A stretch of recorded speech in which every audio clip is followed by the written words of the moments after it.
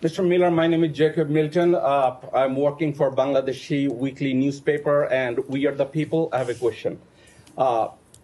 Last October 28th, under the direction of Hasina Sheikh, the Prime Minister of Bangladesh, the armed cadre of Awami League, wearing police uniform and using petrol bomb and gunpowder, killing innocent civilians, destroying the property of the government as well as publics. And that ruling party is describing that those attacks took place by the opposition party.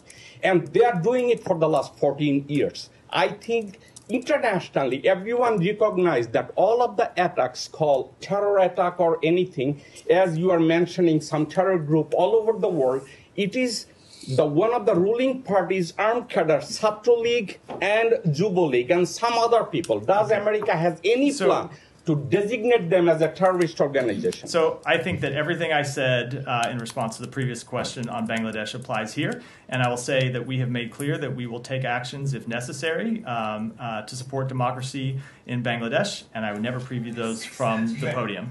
Go ahead. Two more and then we'll finish up. Go ahead.